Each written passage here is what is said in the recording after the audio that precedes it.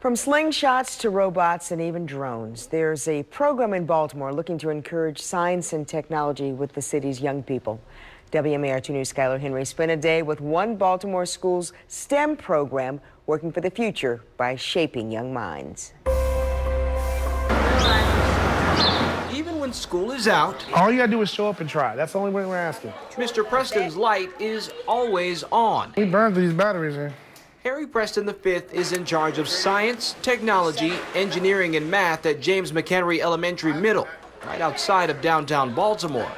The light is on for the kids, and it's leading them. It gives the students an opportunity who generally wouldn't give that opportunity to meddle, or I would say to tinker with engineering concepts. We go over biology, science, technology, computer science, some chemistry, some application of all the different sciences together.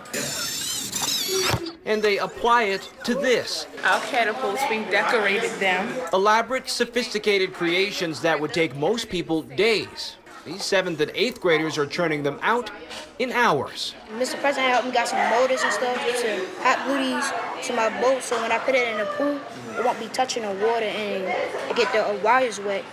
Any and every material is repurposed. Bottles, caps, rubber bands, and boxes transformed into battery-powered speedboats. Because you see when a marble come down right here, it's going to go out. Mousetrap-style roller coasters, and even robots. Maybe a little too heavy.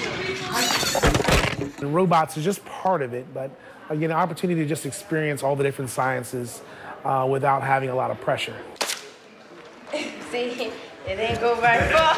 With combined efforts, the University of Maryland's Social Work Community Outreach Service and the Baltimore School created the Next Generation Scholars Program.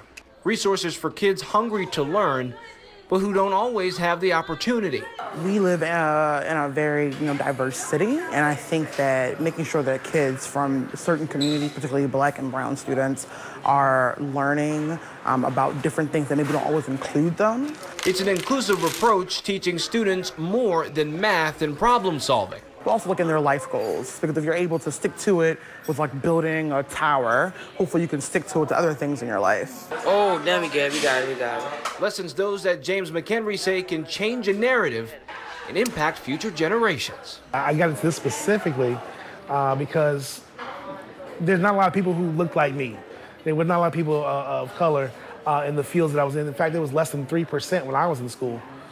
So for me to be able to get more involved, you can change entire families' lives. We're working for the future. In Baltimore, I'm Skylar Henry, WMAR 2 News.